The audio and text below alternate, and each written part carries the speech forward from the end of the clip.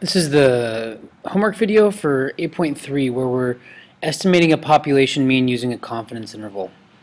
Now we've talked about this in class quickly as an introduction, that now instead of going from knowing the parameter of the population and its distribution, meaning knowing the true mean and the true standard deviation, and seeing how that relates to the sampling distribution, as we did in Chapter 7, we're more grounded in reality, where we need to find out about the parameter and we're using the sample statistic to do that. So the problem here is that our standard deviation was based on the population standard deviation. So we would use, for a sample mean, we would take the population standard deviation divided by the square root of the sample size, because we knew as sample size gets larger, the spread gets smaller, the standard deviation gets smaller, and that can be seen here, where you can see a larger sample size, much taller curve, far less spread, meaning less variability from the true value. You can also see margin of error is represented by one direction from this vertical line. As the sample size gets bigger, our margin of error gets smaller, and the confidence interval is represented by the two dots there, the lower bound and the upper bound. So smaller sample size, larger margin of error, larger confidence interval. We would like a small confidence interval ideally because we want to get as close to estimating the true parameter as possible. So our problem here is we don't know the population standard deviation, and we'll get errors. We won't, our estimates won't be accurate enough using a z-statistic. So what we're introducing is a t-statistic, which is a standardized test statistic, meaning a number of standard deviations from the mean. However, it changes based on sample size, since our standard deviation varies on sample size.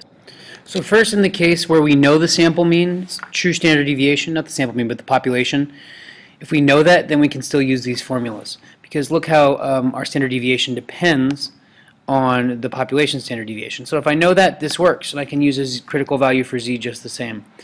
Perhaps some people would use a pilot study or another type of study to get a good estimate on what the true standard deviation is. This doesn't happen a lot, so oftentimes we have to use t. But if we know the population standard deviation, we can use z. We would plug this in as we did in class if we wanted to make a margin of error smaller than a certain value. Z would depend on our confidence level, true standard deviation, and we're solving for the square root of n by plugging in the largest margin of error we'd want. Let's say if we wanted a 2% margin of error, we'd plug in 0.02 there. If it was a 95% confidence interval, 1.96 for z, and the population standard deviation, and then you just got to flex those algebra skills, multiply by root n on both sides, divide by your margin of error, square both sides to figure out the minimum sample size to give us a margin of error. We'll do an example like that in class. That's not the big focus. So if that's a little, if that's giving you trouble, don't have a big worry about that. Just follow along as we do it in class. So we can only do this when the standard deviation is known to the population. Oftentimes we don't know that. So this works when we know the population standard deviation. If we don't, then we know that our standard deviation of our sample, if we have to use the standard deviation of the sample, we know it varies based on sample size. So we have to have critical values that also vary based on sample size. And that's where degrees of freedom comes in for the t-distribution. Now a good way to remember this is ZAPTAX. Z-score for a p-hat, so z for a sample proportion, t for a sample mean. Except for in that rare case when we know the true population standard deviation. So take a look at how the t critical value is different. It's still value minus the mean, but here's the sample mean minus true mean over the standard deviation, over the quantity of the standard deviation of the sample divided by the square root of the sample size. So that's our t critical value. Now we use it with the degrees of freedom. Like I said, it varies on sample size. So we take the sample size and subtract 1. The reason for that gets a little more complicated, and if you have a question about that, it's a little beyond the scope of this video. I encourage you to come into class and we'll continue to talk about it.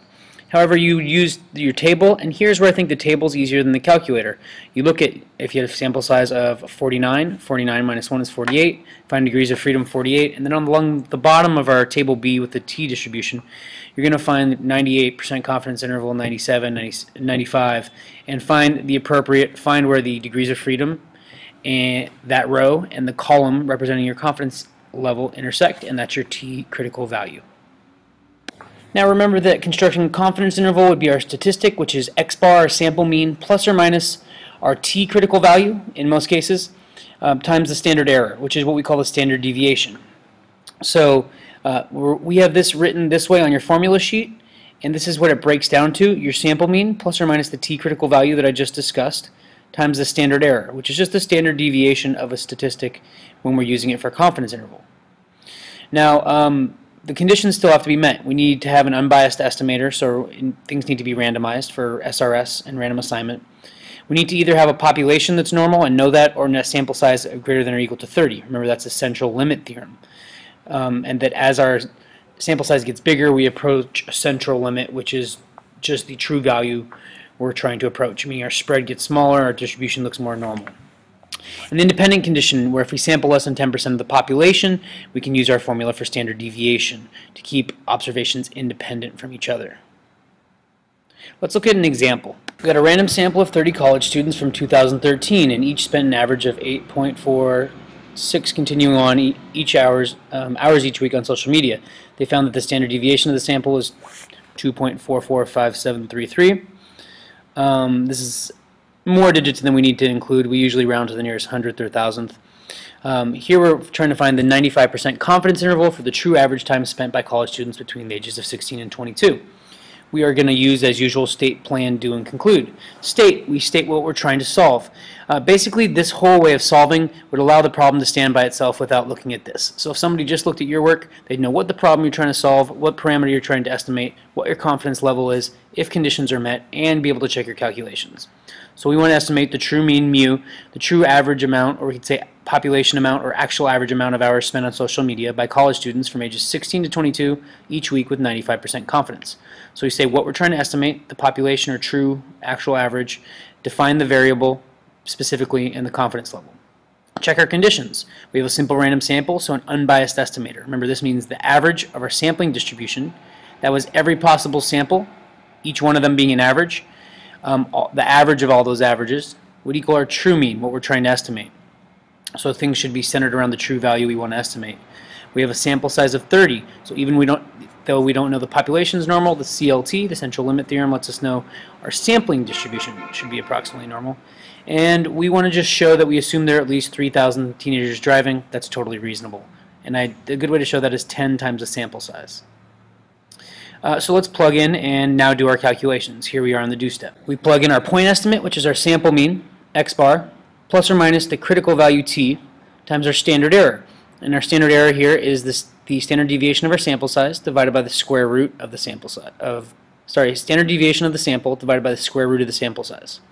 Now I'd like you to use the table in your back of your book, or inverse t, which you can see how to do on page 506. I think the table's easier. I'd go there.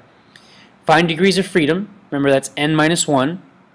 And then find where that column intersects the 95% confidence interval. Check your work. You need to be able to find that t-value, and plug that in. Check your work by using this calculator function. Stat tests, go to 8 t-interval, enter your sample mean, standard deviation, and n. And then conclude by answering this multiple choice. This would be your first fill-in, the upper bound would be your second. We are 95% confidence that the interval from lower bound to upper bound, which one of these is appropriate, captures the true average amount of hours spent on social media by college students from ages 16 to 22 each week. Pause now, look over your formulas and answer this multiple choice. We'll talk about robust procedures some more in class. It's just when our conditions can still hold up even if we haven't met 30. So if we have a sample size less than 15, the data has to be pretty close to normal, roughly symmetric, with no outliers. And we can still say the normal conditions met.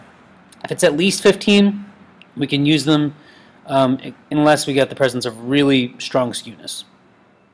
And then t-procedures hold up for values above 30. So these are kind of like slight exceptions that we'll go over in class. Okay, so here's your free response.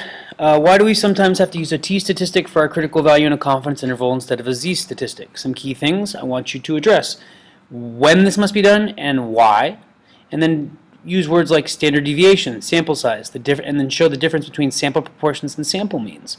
Not a long answer, just 2 to 3 sentences, and get to the point of what the difference is, please. So pause this, read over the 8.3 summary in your book, look through the examples, especially the visuals on the critical value, and then submit your free response answer.